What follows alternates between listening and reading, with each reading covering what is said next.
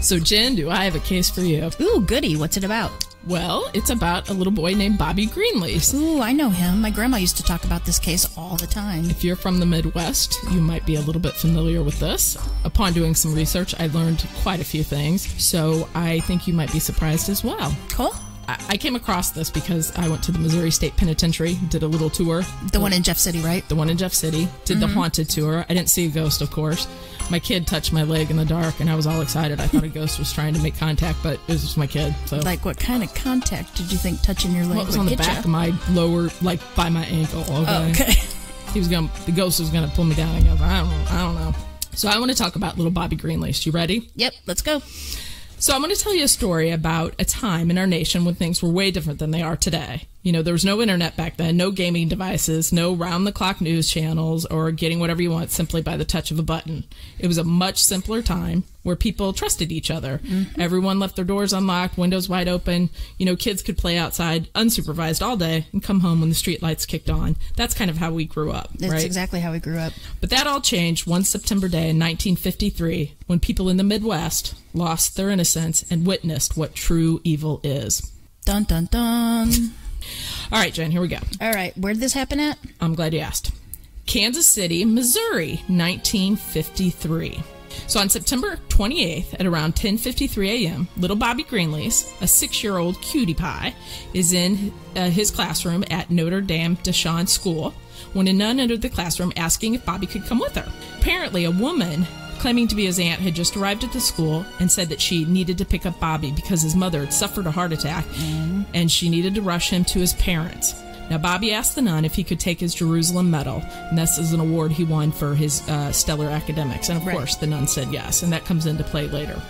The young nun named Sister Moran. Now, she was French, right? She was French, and she was pretty new to the country and also to the school. It was kind of an exchange program? Was that it? Or I don't know about that. I just know that, I think nuns travel sort of like mission trips. Yeah. Anyway, the young nun allowed Bobby to leave with the woman and said that the boy took the hand of the lady and they left the building jumping into a waiting taxi cab as if he knew her. But the thing is, she was not his aunt. She wasn't. Nope. His mother was just fine. Instead, this woman, who we later learned is named Bonnie Hetty, had just walked into a primary school and kidnapped the son of a very wealthy man. Jen, you know the saying, the stars were aligned, referring to a situation where everything just kind of goes in your favor, goes your way. I do know the saying. Anyway, on this day that this lady arrived to get Bobby, the mother superior was out on school business, and the principal happened to be teaching a class. So the young nun, being pressured by Hetty to hurry up, simply let the young child go with her. No questions asked. No questions asked. Because, back then, there weren't sign-out sheets or needing to show ID that we have to do today. Right. So just like that, little cute Bobby Greenlease hopped into a car with a strange lady and off they went. Sister Moran now later recalled to authorities that Bobby didn't seem to hesitate going with the lady, and that, in fact, she had her arm around him and was holding his hand. As a good, obedient boy would. As back in those times, it was very, you respected your elders. Yep. You didn't question. Yep. We are so jaded today by the news of things like this because we get it 24 hours a day. Well, and remember, stranger danger came into the late 80s, 90s, early 90s, something like that. Stranger danger. Mm-hmm. This obviously did make big news, but it took a while because, like I said, there weren't TV channels or anything like that. But Bobby Greenlease's father, Robert Greenlease Sr., just happened to be one of the richest men in the Midwest. Right. So Bobby Greenlease was the son of Robert Cosgrove Greenlease. He's a multimillionaire who made his fortune in cars. Mr. Greenlease helped to introduce General Motors to the Midwest and owned dealerships from South Dakota all the way to Texas. His fortune, get this is a good one, his fortune was estimated to be about $24 million in 1953. How much does that calculate today? Or did you figure that out already, or did you have to do the math? Of course I did. It's math, but I used the computer. Woohoo! It calculates to over $220 million. That's petty cash, right? Yeah, petty cash, right? Itty bitty. Greenlease Sr. was an older father, having had Bobby at 65 years old. Bobby was his only biological son. His mother, Virginia P. Greenlease, was 27 years younger than her husband. Now, both parents obviously doted on little Bobby. Of course they did. And he was really cute. Yeah, he was adorable. So Bobby, this is interesting, had one biological sister and an adopted brother named Paul. Now, Paul, who was from a previous marriage, had started to get in a little bit of trouble when he was younger, and Mr. Greenlease decided the best way to straighten him out... Military school. The threat I still use today with my kids. That's Military right. school. Military school. Paul went to Kemper Military Academy located in Boonville, Missouri, and it seemed to do him some good. Only later will we realize how fateful his education there would become in little Bobby's disappearance. Foreshadowing. So at around 11:30 that same day, Sister Martiana from the school called the Greenlease household to check on Mrs. Greenlease's condition. Now, imagine her surprise when Mrs. Greenlease, who was supposed to be in the hospital with a heart attack, answered the phone. Didn't you get that? That's supposed to be the scary part. Mrs. Greenlease answered the phone, so now the nun's going to know something's up. You think? Yes. Mrs. Greenlease immediately wanted to know, where's Bobby? The nun went on to tell her that a strange lady had shown up at the school saying she was Bobby's aunt, saying that Mrs. Greenlease had a heart attack, and she needed to rush Bobby to Mrs. Greenlease's side. Mrs. Greenlease about fell over and fainted, but before doing so, in a hysterical haze, she called her husband Robert, who rushed home and immediately contacted the Kansas City chief of police, who in turn reported the kidnapping to the FBI. At this point, you're probably wondering, why is the FBI getting involved so quickly? You see, this case seemed to mirror another very famous kidnapping case in America. Any idea, Jen? It's probably the Lindbergh baby kidnapping. It is. It is the Lindbergh kidnapping. And that case changed the law as we know it. So famous aviator Charles Lindbergh's 20-month-old son had been kidnapped at about 9 p.m. on March 1st, 1932, from his nursery on the second floor of the Lindbergh home near Hopewell, New Jersey. Now, this was a huge case at the time. Obviously, you might have been alive because you're older than me. Yeah. This was a huge case. And Lindbergh, as we know, was famous for crossing the Atlantic, and he had become America's sweetheart. So when this tragic kidnapping of his son happened, I mean, it left all of America heartbroken. I still say his sister-in-law did it. I think it was an accident. Oh, really? They covered it up. Yep. It is a little strange that the guy they caught, and he was not actually, well, look it up. You got to look it up. So after the highly publicized kidnapping of the baby, Congress passed the Federal Kidnapping Act, also called the Lindbergh Law or Little Lindbergh Law. The Federal Kidnapping Act was created to allow federal authorities to step in and pursue kidnappers once they have crossed state lines with their victim. Now, the reason with this is that it allows federal authorities, such as the FBI, to be better equipped to pursue the kidnappers across state lines, rather than just state or local authorities who cannot do that. Now, originally, kidnapping was not a capital offense. Did you know that? I did know that. I did not. Mm-hmm. But see, times have changed. The law was later amended to give juries the discretion to recommend the death penalty in particularly heinous crimes. That'll be interesting later, wink, wink. Foreshadowing. Police soon tracked down the man who was driving the taxi. Mr. Willard Pearson Creech. A woman entered his cab and requested him to drive her to the school of Notre Dame de Chain. Now, here's where I'd like to interject that if you're going to go kidnap somebody, and you come up with this plan, and then you have to rent a taxi to do it, I think you need to rework your plan. You mean hire a taxi? Yeah, what did I say? Rent? Rent. Well, you're renting it too, I guess. Well, back then, it was common. Not everybody had cars. I know, but come on now. I'm going to rent a taxi and kidnap a child today. Anyhow. Or hire a taxi. There you go. Yeah. Or rent one. Upon arriving at the school, the lady, who we later find out to be Bonnie Hetty, had told him to wait for her because she had desired to be driven to the Katz drugstore at Westport and Main Streets in Kansas City. In approximately 6 minutes, the woman re-entered the cab, accompanied by a small boy fitting the description of Bobby Greenlease. When Kretsch last saw them, they had stopped behind a blue 1952 or 1953 Ford sedan bearing Kansas license plates. Okay, so it's here that Bonnie Hetty meets up with her accomplice, Carl Austin Hall. And he was waiting in the car with Bonnie's pet boxer.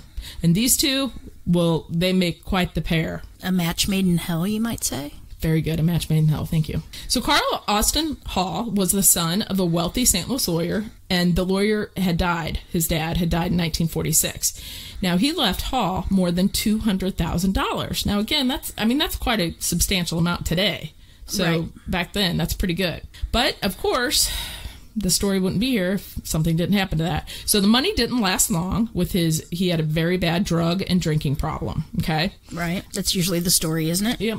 He started robbing taxi cabs. Oh, good. Right? There's lots of money. Lucrative. Thank you. So he wasn't very good at it. Even better. Yeah, right? And he was given a 5-year term in the Missouri State Prison.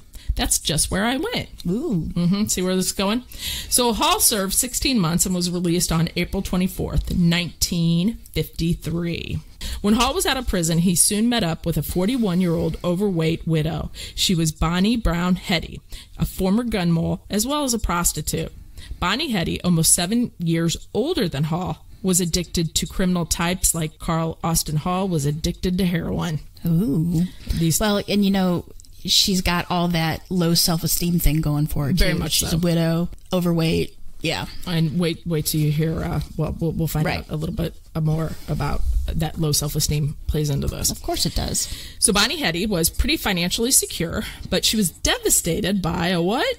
Abusive relationship. In 1949, she inherited money, $44,000 approximately, and property, a 360-acre farm near St. Joseph, Missouri, from her father.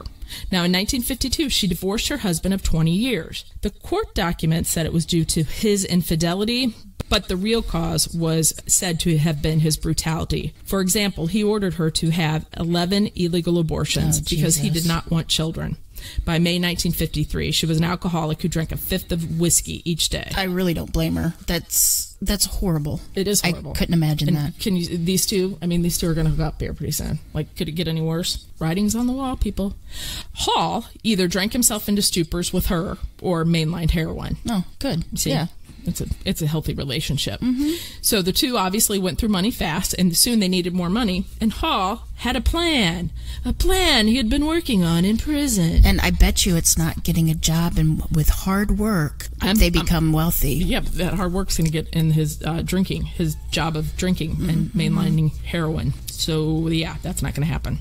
So Hall had been concocting a plan to kidnap a child from a wealthy family, and he knew just who it would be.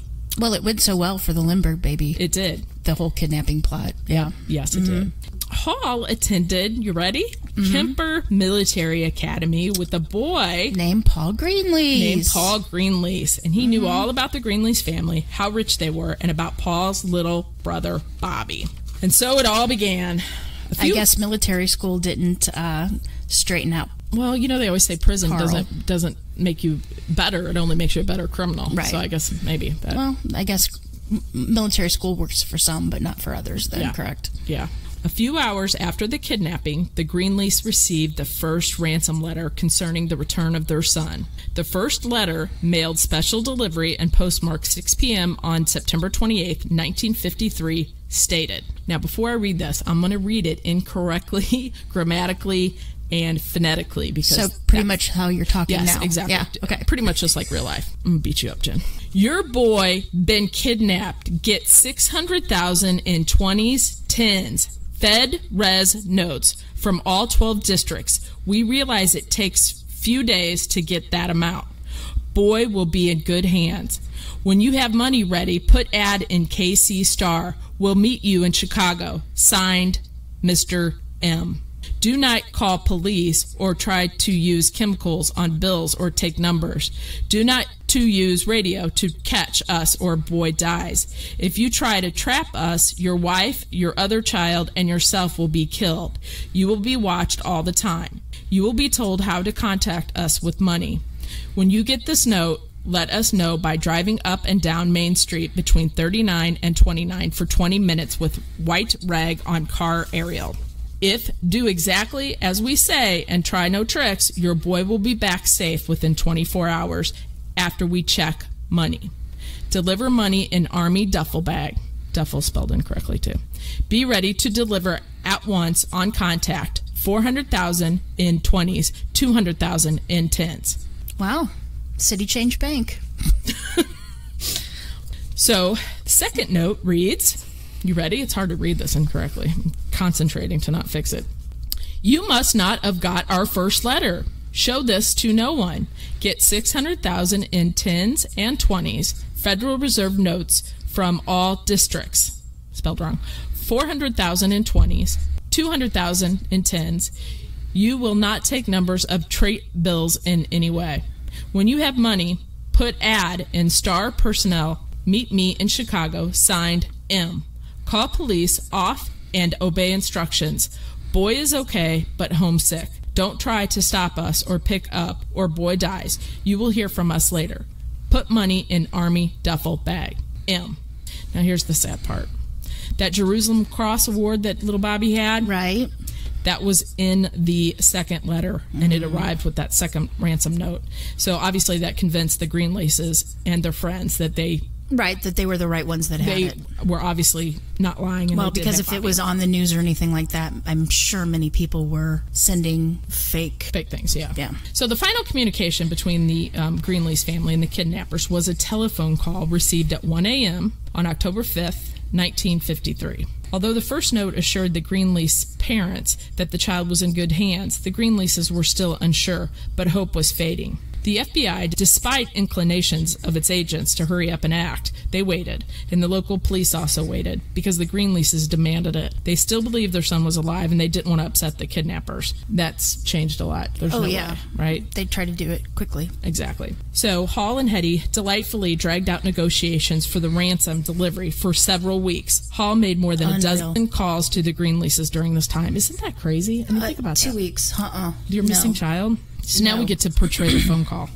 One phone call from Hall, who was calling himself M, was with Mrs. Greenlease. It was recorded by federal agents. This is Mrs. Greenlease speaking. We have the money, but we must know that our boy is alive and well. Can you give me that? Can you give me anything that will make me know that? Oh, that's a reasonable request, but to be frank with you, the boy is driving us crazy. We couldn't risk taking him to a phone. Well, I can imagine that. Would you do this? Would you ask him 2 questions? Give me the answer of 2 questions. If I had the answer to these 2 questions, I would know that my boy is alive. All right. Ask him, what is the name of our driver in Europe this past summer? Okay. And the second question, what did you build with your monkey blocks in your playroom the last night you were home? If I can get those answers from you, I'll know you have him and that he is alive, which is the thing you know that I want. We have the boy. He is alive. Believe me, he's driving us nuts. Well, I can imagine that. He's such an active youngster. He's been driving us nuts. Could you get those answers? All right.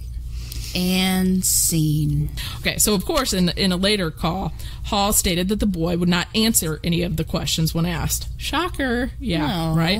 Didn't see that coming. Too busy driving him nuts. Yeah, so authorities obviously were starting to worry that this was not playing out quite like they had expected.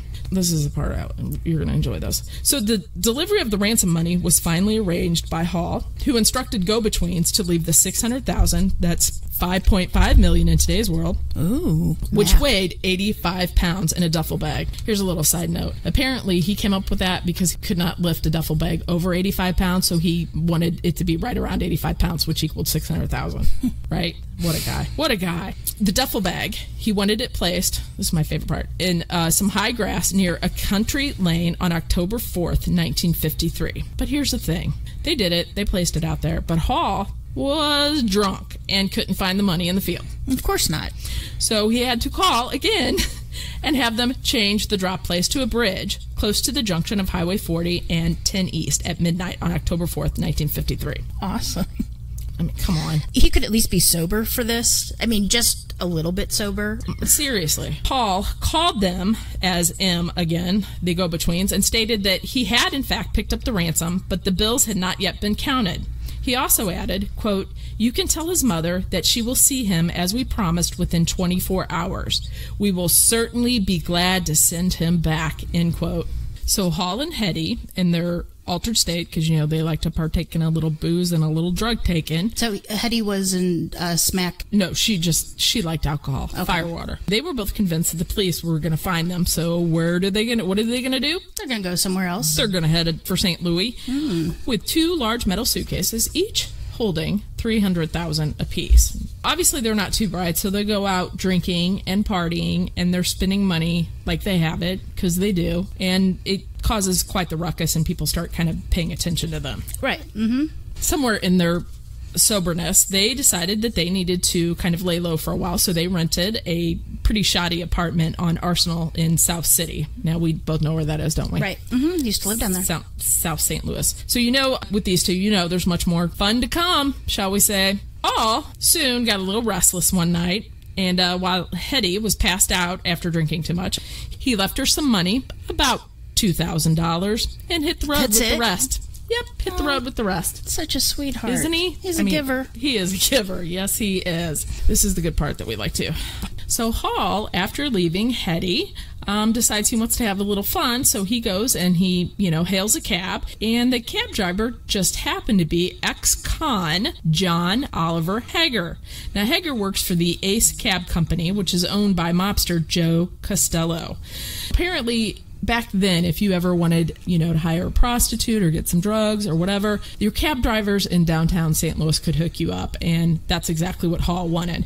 Hager put him in contact with the prostitute. Now, the three of them kind of got along rather well, so they decided that they were going to party a little bit. Den of Thieves. To just party, have a little fun. So the three took a party to a bit more private spot and rented a room at the soon-to-be famous, or infamous, Route 66 landmark motel named Coral Courts. The Coral Courts. They were getting their kicks on Route 66. They sure, they were. So back then there were a lot of mom and pop hotels, with the 8 or so units. Right. But the owner of the Coral Courts, John Carr, didn't want that. He wanted something different. He wanted to stand out. So by early 1942, the Coral Court was greeting its first guest. But this wasn't just any old hotel. This had 10 bungalows, and each bungalow was private, and it was decorated in grand style, honey glazed bricks and large glass block windows in that classic Art Deco style. But the unique part is that each unit had 2 rooms, and on each of those sides of the rooms were 2 garages. Now, why would you need a garage for each hotel room, Jen? Well, it was a no-tell motel. The no-tell motel. And also said gangsters used to hide out there, and they would keep their cars hidden. Exactly. Gentlemen or ladies looking for some, discretion with their rendezvous could park their car in the garage, and no one would be the wiser. So that was quite a different thing back then. So there were 2 garages on either side. There was a garage on... There was a garage on each side. Yeah. So the rooms were, these were like stand-apart buildings. Right. And so each room had a garage attached to the side. There we go. So the not-so-bright ex-con cabbie, prostitute, and kidnapper threesome went on a little party and binging and lots of drugs and drinking. Now, we all know that's going to end well, correct? Mm-hmm. Always does. Hall began to use the cab driver as his personal assistant. He'd send him out on errands, buy clothes, and he's tipping everybody, like there's no tomorrow. He's tipping money to everybody. Right. So that's obviously going to tip off anybody. Well, any ex-con would think, wow, this Zero guy's in really, on that, right? Yeah. Ooh, he's my new BFF. Hager, the cabbie, obviously was taking this all in. And remember, I said, who did he work for? Costello. Right. The big mobster of St. Louis at the time. It was Joe Costello, right? Joe Costello? Mr. Costello. Yeah, it was Joe Costello. That's Mr. Costello to you. So Hager, the cab driver, was taking this all in and enjoying the new money, but started wondering where it could have all come from. Hall, at the suggestion of his new bestie, Hager, rented a townhouse on the outskirts of St. Louis. Why did he do that? Because now Hager knows exactly where he is at all times. So everything seemed to be going well with the ex-con, the prostitute, and the kidnapper. I mean, geez, what could go wrong? Nothing with those fine folk. No, nothing at all. Until the cabbie, Hager, made a phone call. Who's he going to call? Ghostbusters. Nope, not Ghostbusters. Oh. He is going to call the 11th District St. Louis Police Department. So at about 3:30 p.m. on October 6th, 1953, Lieutenant Shoulders and Patrolman Dolan went to investigate. There they found Hall, who was nursing a terrible hangover. Oh, poor baby. Poor thing, as he always is. And the officer searched his bags, and inside they found more than $250,000 and a .38 caliber snub-nosed revolver with 3 cartridges fired. But wait, where's all the other money? I'm glad you caught that, crime fighter, Jen. We'll want to find out about that. Hall was taken in for questioning. Now, some hours later, police picked up Hetty, and both were grilled until dawn. I'm sure they had the shakes because they weren't getting any stuff. He did. He did. He then had to call a nurse in to give him a shot of morphine to calm him down because he was shaking so bad. So some hours later, police picked up Hetty. Now, both were grilled until dawn. So do you think these two are going to sing like canaries or what? Oh, I definitely would. Of Remember course. impunity. Of course. Mm-hmm. So Hetty at first insisted that she didn't know anything about the kidnapping. She said that, I love this, she said she thought Hall was a former husband of Mrs. Greenlease and that she was merely trying to help him obtain his son, who had been kept from him. That's still kidnapping. That is still kidnapping, yes. Doesn't matter how you cut it. That's it's still right. kidnapping. Her story soon fell apart, and quickly the FBI and local police confronted her with the real facts that proved that she and Hall had in fact been together since his prison release. Hall and Hetty admitted to the kidnapping, but loudly denied having ever killed the child. Hall placed the blame on an ex-convict, Thomas John Marsh, a man he had known in prison. And of course, this too is a fabrication, because, hello, we know more, right? Now we do, yeah. You see, Jen, Bobby had long ago met his terrible fate. The night before the kidnapping, Hall and Hetty took a shovel into Mrs. Hetty's backyard. They dug a small, shallow grave, one in which they intended to bury the body of the child they would kidnap the following day. After completing this ghoulish chore, the couple celebrated by getting drunk. It seems like they got drunk a lot. I wouldn't call that a celebration. I would just say they did what they Tuesday. normally do. Yeah. The truth was that within the hour after kidnapping him, poor little Bobby Greenlease had died. The gruesome twosome drove directly west to the state line road, crossing the Kansas-Missouri state line with Greenlease in the car, automatically inciting the Lindbergh statute that we talked about earlier. Right. Mm-hmm. Hall went south on Highway 50 and west to the 69 highway. He continued south through Overland Park, Kansas, and deep into a wheat field with a tall hedge around it near the intersection of Highway 69 and 95th Street. He was looking for a suitable murder spot. It's horrible, but wouldn't you have had this planned out? I mean, they're dumb. Yeah, they're not the brightest. So Hetty, who was well aware of what was about to happen, put a leash on her dog and exited the car and proceeded to take a dog for the walk. Now, we can only guess that this is because she knew what was going to happen and didn't really want to see it. So the murder was especially brutal. And actually, on a note here, I wasn't going to put this in here, and you told me to put it in here because of it was so brutal that you thought it illustrated how evil the two were. So I did. So Hall, who was 171 pounds and 5'10", tried to strangle the little first grader with a piece of clothesline. Now, the clothesline was 15 inches, and it ended up being too short. Again, poor planning. Greenlease began kicking and fighting, so Hall hit him in the mouth and knocked out his teeth. Finally, the murderer pulled out his .38 revolver and fired at close range. Hall, this is heartbreaking, Hall nonchalantly went on to confess, quote, "I missed him on the first shot, but the second one entered his head, causing him to bleed profusely and subsequently die. I do not remember exactly what position Bobby was in at the time of his death, but I believe I had pushed him down on the floorboard of the Plymouth," end quote. What a bastard. So Hetty returned after hearing the gunfire. She was kind of surprised by that because the original plan was that he would be strangled, so she didn't think there would be noise. So she was kind of shocked by that. But nonetheless, she helped clean up the mess. They lifted the plastic-wrapped dead body into the back of a station wagon and covered it with an old comforter on which, get this, the dog slept. She observed blood all over Hall's face and his slicked back hair and his shark-skin suit. He rolled up his blood-stained sleeves and took off his jacket. She folded the jacket wrong side out and placed it next to the dead 6-year-old. Finally, she took some Kleenex and wiped the blood off of Hall's face and the hands in preparation for their drive back to St. Joe, Missouri. The FBI agents went to Hetty's home, and there they found the tiny little body of Bobby Greenlease. It was found in Hetty's home, located at 1201 South 38th Street in St. Joseph, Missouri. The body had been wrapped in a plastic bag, and a large quantity of lime had been poured over this bag. The Greenlease family dentist identified the body as that of Bobby Greenlease at 1:05 p.m. Bloodstains were found on the basement floor and steps in the Hetty residence, and on a nylon blouse and fiber rug. Some .38 caliber shell casings were also found in the house. These shell casings were examined by the FBI lab, and it was found that they had been fired from a .38 caliber snub-nose Smith & Wesson revolver that was in Hall's possession at the time of his arrest.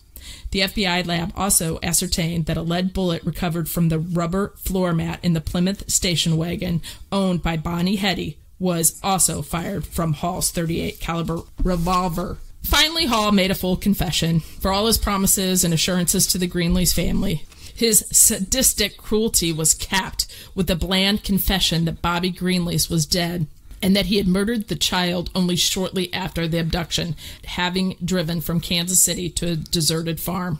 The court case of the United States versus Hall and Hetty took place at the U.S. Courthouse in Kansas City, Missouri, and only lasted a mere 3 days, November 16th to November 19th. Can you believe that? It would have been a madhouse now, and the media would have been all over it. So the United States District Attorney representing the prosecution was Edward L. Schaeffler, a man who had prosecuted, I like this, had prosecuted 50% of the kidnappers sentenced to death under the Lindbergh Act of the federal court system. Wow, so do you know what great. that 50% was? It's half of something. 3 out of 6. Ooh, hey. So Hall's defense lawyers were court appointed, while Hetty's lawyer had previously repped her in a few civil matters. The courtroom watched as Carl Austin Hall and Bonnie Hetty entered the Missouri courtroom in chains. While the defense attorney tried to sway the jury for life sentences, the prosecutor soon swept in using the best evidence that they had, Hetty and Hall's own verbal confessions. The courtroom was silent as Prosecutor Schaeffler closing argument stated, quote, defense counsel said Hetty loved children, but she was more interested in her dog than Bobby. She had the option of telling Hall, no, Carl, let's not do this. Let's not plan the death of a child like this. She had a chance 50 times, 100 times, 1,000 times to stop this thing. She could have said no, but she did not. Little Bobby Greenlease, defenseless, was trapped like an animal. It was one of the most heinous, brutal, and cold-blooded crimes in the annals of American history. If there was ever a case in which a jury was justified in taking a life, this is it. In essence, they showed no mercy, and they should get none. End quote. Bonnie Hetty was in abusive relationships, so she probably just went with the flow, whatever a man said, but still, come on. Looking for love and acceptance. Get over it. On November 19th, 1953, after hearing all the evidence, a jury in the federal court in Kansas City, Missouri, recommended the death penalty after only, get this, an hour and 8 minutes of deliberations. That wouldn't even taken me that long. 15 minutes after the verdict was announced, Judge Reeves sentenced both of them to be executed on December 18th, 1953. Judge Reeves said, quote, I think the verdict fits the evidence. It is the most cold-blooded, brutal murder I have ever tried, end quote. On December 18th, only 81 days after the crime, punishment for the heinous kidnapping and murder of an innocent 6-year-old boy was about to be served. As the guards gathered, Hetty and Hall further walked to the gas chamber. Christmas lights adorning their cells were extinguished by the guards. That kind of gave me the heebie-jeebies. That's a little bit creepy. Right? Hall and Hetty were led out of their cells to the small, white rock building located outside the rec yard. Missouri authorities, in a somewhat macabre gesture, had a second chair installed in the chamber so that Hetty and Hall could be executed at the same time. No, they wanted to get home for Christmas dinner. The devious duo held hands and kissed for the last time. They entered the gas chamber blindfolded and died after inhaling cyanide gas. A doctor pronounced Hetty dead at 12:58 a.m. Hall died 2 minutes later. All right, Jen, so I kind of thought this was fascinating. Bonnie, Hetty, and Carl Hall were actually the third and fourth people put to death under the amended Lindbergh Law. The Lindbergh Law is what we talked about earlier. Hetty was the only woman ever executed under the Lindbergh Law. In Missouri or anywhere? The second executed in Missouri's history up to that point.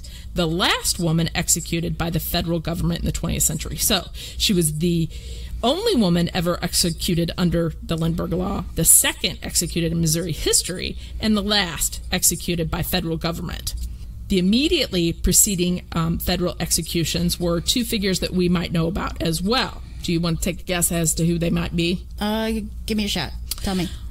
June 19th, 1953, Julius and Ethel Rosenberg. Yes, Soviet spies. Yes, died in the electric chair, one after the other at Sing Sing Prison in New York. They were convicted of violating... Espionage Act. Yes, the Espionage Act.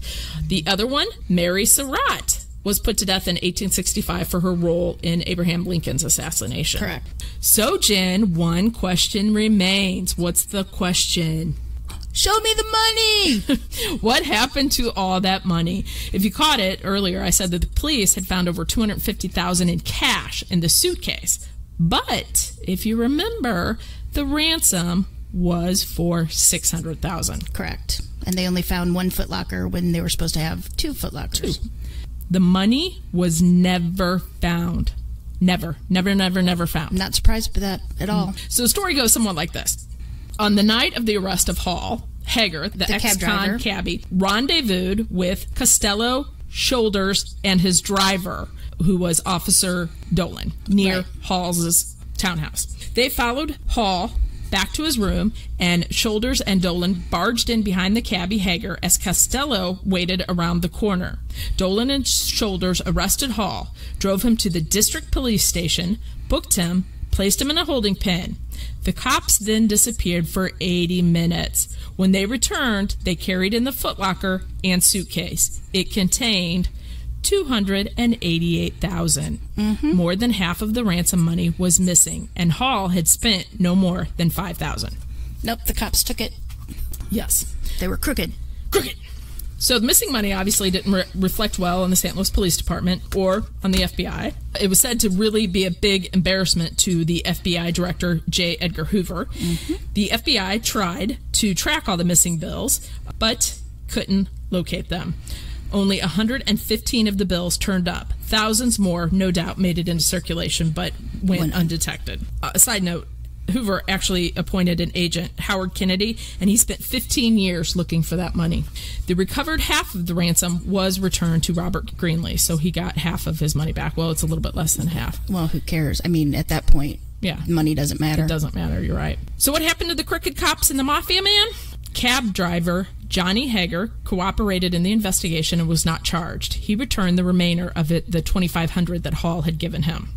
Joe Costello escaped indictment in the case. He invoked the Fifth Amendment against self-implication each time he was questioned about the missing money. I plead the Fifth. Both the police officers, Officers Shoulders and Dolan, were federally indicted for perjury in regards to the missing money.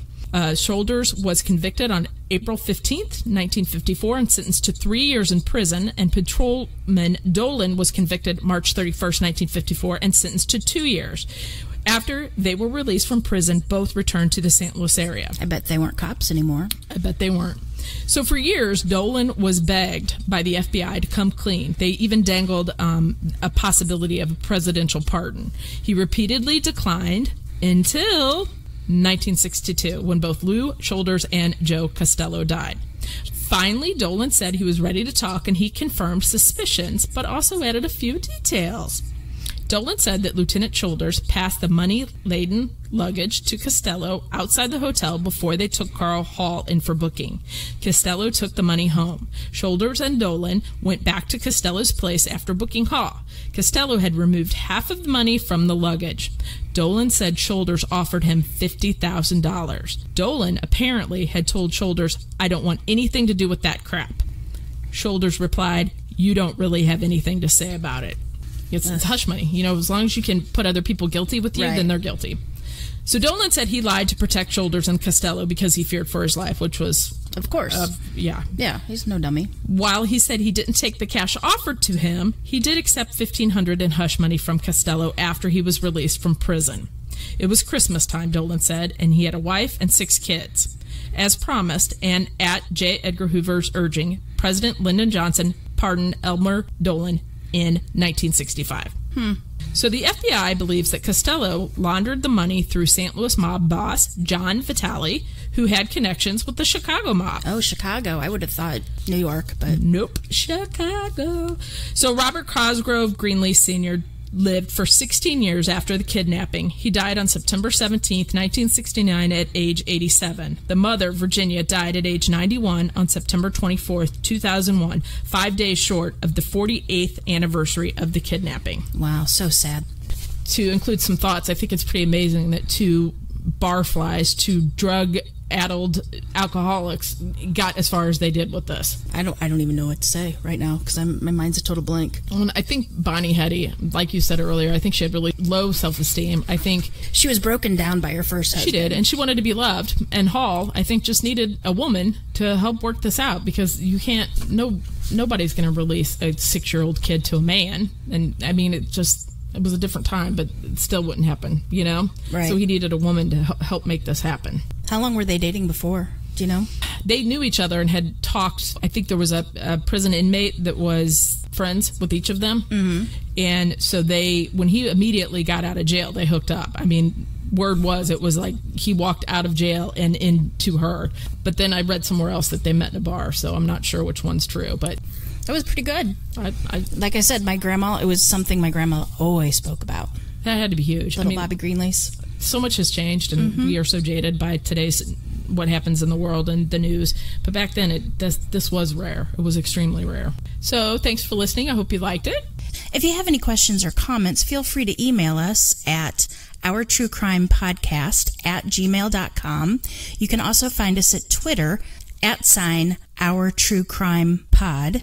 Facebook. You can go to our website, www.ourtruecrimepodcast.com. Anyway, thanks for listening. I hope you enjoyed it. Thanks. Write us a review. Thanks.